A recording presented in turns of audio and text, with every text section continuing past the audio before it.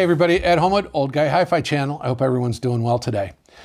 Keeping in the vintage theme that I've been in my last couple of reviews, I thought I would do a quick review of these Wharfies Diamond 8.3s. Now these are circa early 2000s, same vintage as that Harman amp I just recently did. And they lived with that Harman amp with the original owners, and I bought them about 6 years ago or so, secondhand, and they still live together today, the Harman amp and these, at my son Zach's apartment downtown Chicago. This is a magnificent little speaker. It is so sweet and so nice sounding. It images beautifully. It's very full range. It's warm. I wouldn't call it lush, but it is just smooth and sweet. Great top end, maybe a little light on the bass. They're rated down to 40 hertz, and I think on the top end 22,000. But just a beautiful speaker and very well made too. It is a 6.5-inch Kevlar woofer with an inverted butyl rubber surround, which gives it good excursion. Has a phase plug in it, and a beautiful 1-inch silk dome tweeter. And it is, of course, a ported design. They're mini monitor. They're maybe only, I don't know, 36 inches tall at the most. But boy, they can put out some sound. And they are, I have yet to find something they don't sound good on. That's really the amazing thing.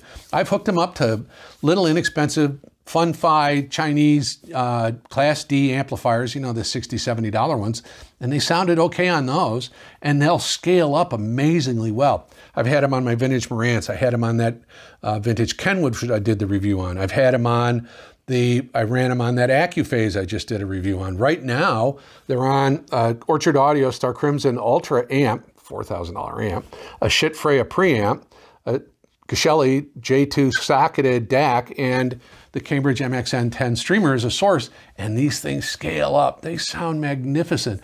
One of the things that I really look for in a speaker in the sound that I'm after is the big sound. Not in your face, but the sound, the speaker sounds bigger than it is. You know, it fills the space really, really well. And these do a great job of that, even though they're kind of diminutive in their size. So that's kind of a cool thing. And they're just delicate and sweet and very detailed. You know, they can make a bad recording sound good, but they can also make a good recording sound great. They have no sins. There's no sins there. This is, if you ask me to define the classic British sound, it would be a Wharfies speaker in general. This one certainly, you know, the Diamond series through the 2000s up until whatever the current series is, the 10s and 12s, beautiful especially for the money. It's huge values. So this is the classic British sound. It's not B&W and it's not Kef anymore. They have changed their sound, and not to my taste. But anyway. So these things scale up, they sound great, they do everything I ask them to do. You would want to pair them with a subwoofer because they are not real bass heavy at all. They're good bass, fast attack, but not a lot of deep bass. So yeah, good little subwoofer, and this is a great combination. And they're not expensive. I've seen them on eBay for a couple $100 a pair, but I think that was a local pickup deal, and I don't know where they were to go pick them up. I would be tempted if it was local. But anyway, so that's the Wharfies Diamond 8.3. Great speaker. If you have a chance to hear some, wonderful. If you need a second pair of speakers for a small room, they're marvelous. Actually, the Diamond 8 series is really good overall. They made a great center channel too. But anyway, so that's that. If you liked the video, I'd appreciate it if you gave me a thumbs up. I would also appreciate your subscription. 80% of you guys watching my videos aren't subscribed, and it would really help the channel if you did. And if you don't like what I'm doing, you can always take your subscription back. You're under no obligation, and no salesman will call. So anyway, give me a like and subscribe. Also, please comment. I love your comments. As any of you have commented, no, I read them all. I respond to them. You know, I love the sharing. And I don't want to sound like an egomaniac, but I like kind of the fact that we're sort of putting together a little bit of a community here of like-minded individuals who are, you know, love the music, kind of love the gear, but the music really is the most important thing.